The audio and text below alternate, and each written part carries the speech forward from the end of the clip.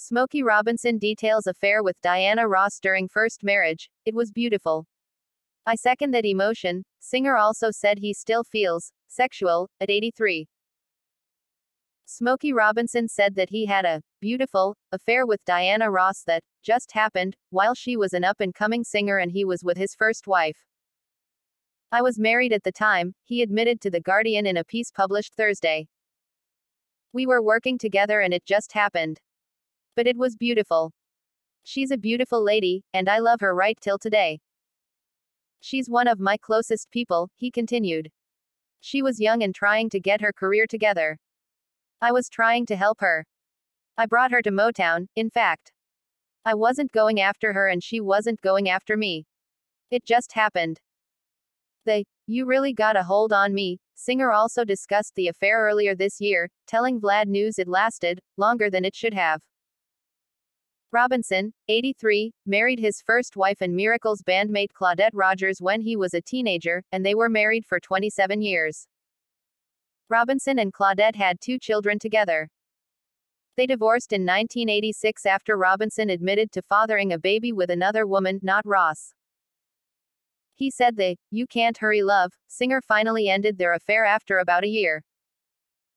After we'd been seeing each other for a while, Diana said to me she couldn't do that because she knew Claudette, and she knew I still loved my wife. And I did. I loved my wife very much, he said. The Motown legend, who is promoting his new album, Gasms, told the outlet he still feels sexual at 83 years old and doesn't like it when older people are put out to pasture. When I hear of grandfathers and grandmothers who are 60 years old being talked about as if you're counting them out and putting them out to pasture, I think it's ridiculous, he said. This is a new era of life.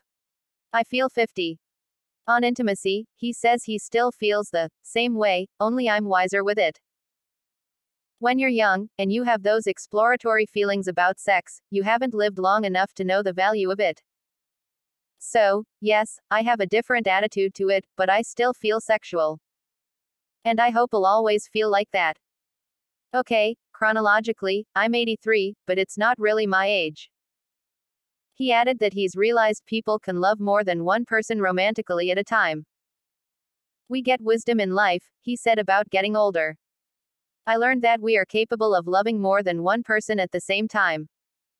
And it has been made taboo by us. By people.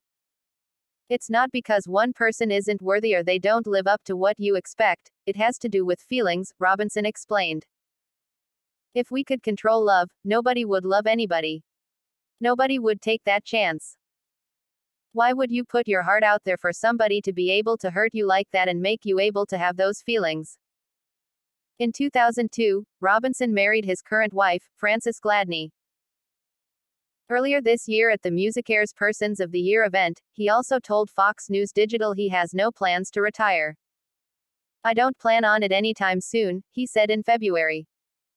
You know, I tried that once. And it didn't work for me. So, here I am.